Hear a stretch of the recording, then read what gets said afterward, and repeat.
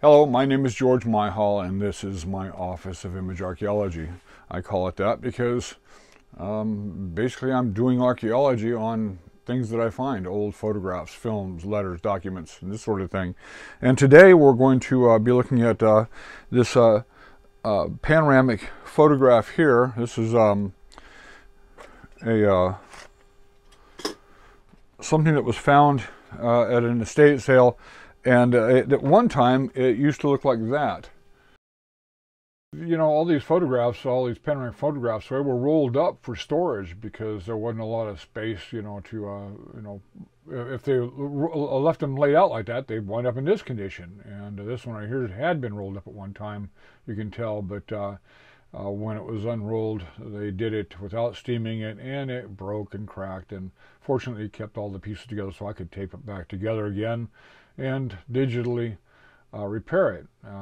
Actually, I had to scan it in pieces and then, or in sections, and then put it back together. This photo is titled Main Dam, New York City Water Supply, Brown Station, New York.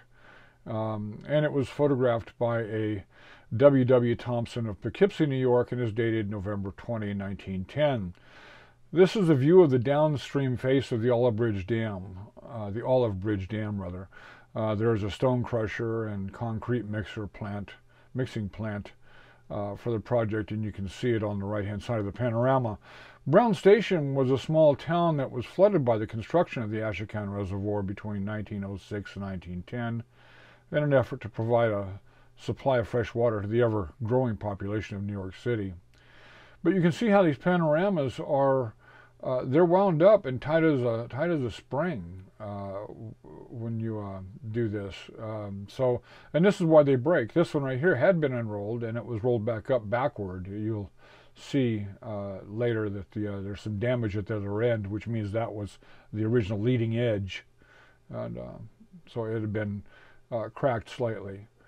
But we do our best and unroll them, steam them, and repair them. What I've found easiest to use is this is a Conair clothing steamer, and it does a really good job here with this. And again, for clothing, this is an old pants hanger. What I do is I just take it and put this on there.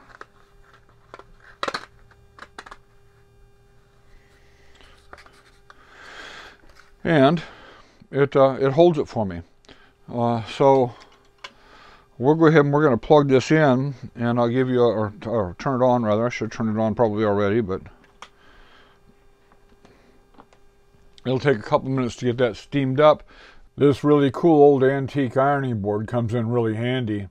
My office is fairly narrow, so I adapted it as a portable workbench. When I found it at a flea market, it was in pretty rough shape, so I decided to spruce it up. Using lacquer, I decorated it with this old 1891 public sale from Ida Grove, Iowa, and some old photos, and this silk Spanish-American war flag. The flag and the public sale notice were both very, very fragile and falling apart at the slightest touch. This preserves them in a way that they can be enjoyed by me every day. Anyway, this old ironing board works out really well for me as a workbench, especially for projects like this one. Once you're finished with the steaming process, there's the potential for some moisture to have leached through to the emulsion side. You don't want to lye the thing on any kind of material like a towel or anything like that, because there's fuzz or hair attached to that may attach itself to the emulsion side, because if it's moist at all, it's going to be slightly sticky. Put it on some cardboard like this. It helps leach the moisture out of it. And also, because it's not lying exactly flat, air has a chance to move around the image, helping also to dry it out. So that works out really well for me, and that's why I use it. So you can see this is starting to steam. And all I'm going to do is I'm going to go ahead and I just want to relax the, I just want to relax it. So all I do is I go ahead and I start.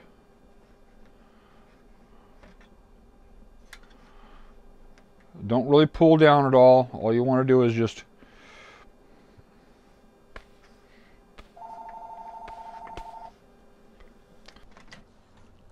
so that was a telephone interruption, so we're steaming this along, and We're not trying to soak it or anything like that. All we're trying to do is get the paper, the emulsion and paper to relax.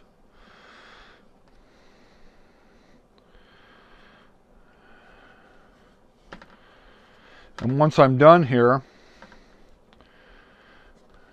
we'll take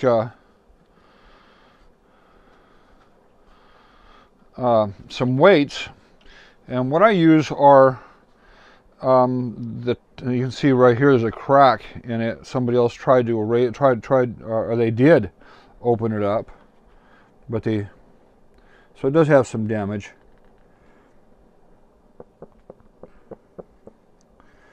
I'm going to take some tire weights. These are stick-on balancing weights, or stick-on weights that you would balance tires with. And I've discovered years ago that they do very well. So we'll take that off there. Take this off of here. And I'll lay it across here like this. And these are the weights that I use. See that? And I put the vinyl side down.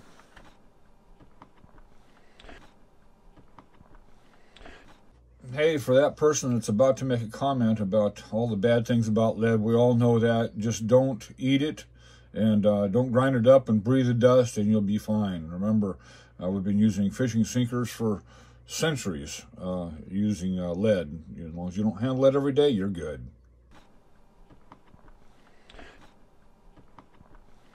Then the other thing you want to do is you want to build a frame for it. And I've built probably 35 or 40 different frames for panoramics. I have one panorama that was 8 feet long. So I've done a lot of restoration of these things, and I've had a lot of good luck with them. Once you get it behind glass and you have a stiff backing in back of it, it's going to stay flat. It's not going to be bowed and all that kind of stuff. Unless it was like, in this case right here, I can see where it's been cracked. Right there, it's cracked. So now I'm going to go ahead and I'll go on to show you what it took to digitally repair the actual panorama that this whole thing is about. And so we're going to do that. So look for that next. Okay, so that's the product. That's the end product. It's a unrolled, stretched out panoramic photograph, and this is the Brotherhood of American Yeomen, and that's Captain W.T. Henning and his Girls in White at Denver Homestead, 5324 Brotherhood American Yeomen, and that's Mile High Photo Company at the Mile High City of Denver, Colorado. Okay, after about 3 interruptions, maybe I'll get this done this time. The phone keeps ringing off the hook here. Listen, when I first introduced this video, I introduced it as this photograph being produced November 20th, 1910. It's actually, obviously, November 26th, 1910. Listen, folks, I'm using Adobe Photoshop here. It's the latest version, and I actually use a lot of Adobe products, but primarily Adobe Premiere, After Effects, Audition, and Photoshop, those 4 pieces of software, and that runs me about $50 a month. So just to know that this is what I do here is not something that just appears. I have to actually do the work, and I pay for it. So if y'all can find it, you know, in your heart to make a donation, I can really use it.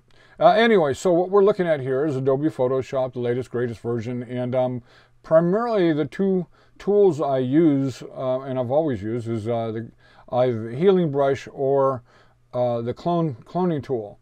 And if you look to the left-hand side of the screen there, you can see the tool tips, and I'll be switching back and forth between them. If you slow this down, I've got it running about 1,200% faster, 1,200 times faster than what normal is. So we're not here for a month waiting for this video to be done. So you can slow it down and you can see what's actually being done there. But all I'm really doing is I'm robbing color from one place and I'm applying it to another place. There are times when you want to take complete elements. For instance, I had a photograph at one time. It was done about 1880, and somebody had folded it in half. It was one on cardboard, and it broke the photograph in half, and so the owners of it wanted it repaired, but unfortunately that break went right through a horse's leg, up and down through the horse's leg, and so there was no leg left. So you had a three-legged horse. So I had to repair that, and I discovered the way to do it was to actually take the other leg and take it out as an element, copy it as an element, apply it to where the other rear leg would go. And of course it's not in the right position or the right shape, and using other tools in Photoshop I was able to bend that leg in the proper position, shade it properly, and not even the owner could tell that wasn't the original leg. So Photoshop is an incredible tool. I am by far not an expert. I am an amateur here. You can get a lot of information on how to do this if you want through using Google or on YouTube. And I want to thank those folks out there that put those educational videos out there, because I use them constantly. So thank you all for helping me do what I do here. As I said, I'm no expert by any means. I just love what I do, and so I've been doing it for 20 years and or more, and just got a passion for it. So I pay for it out of my pocket if I've got to, and I learn what I need to do, but I only learn just enough to get me by. I'm just one of those guys. So again, all you're doing really here is swapping color for color. Black on that crack, and I'm taking pieces out of other places and there's some intuition there on knowing what's going to work and what's not, but that comes with experience. Like I said, I've been doing this for a lot of years, so I do have some experience in that respect. I just you know, this is one of those things that I wanted to share. Because there's not a lot of panoramic photographs out there, but there's enough of them, and they're rolled up, and they're rolled up tight and like a spring, and if you unfold them or unroll them rather, you wind up breaking and cracking them. So that's why I wanted to show you how to steam them and to get them to, you know, get them straightened out, and then here to show you the worst case scenario where you have to repair them, so that amateurs like you and me can to do what we do. Experts won't find this very interesting, but an amateur out there, somebody just getting into this might. So, you know, I'm trying to encourage other people. Museums can do only what they, you know, as much as they can do. The rest of it's out there is up to folks like us. I don't know that a museum would even be interested in going this far on a photograph like this. So, with that said, I want to thank you so very much for watching this video, and like, subscribe, and so that you don't miss the new stuff. I've kind of changed tactics with some of these videos I'm using. I'm making my own these days rather than using pre-recorded stuff, and so I hope you enjoy the new video format. Meanwhile, you have a really nice day. We'll see you next time.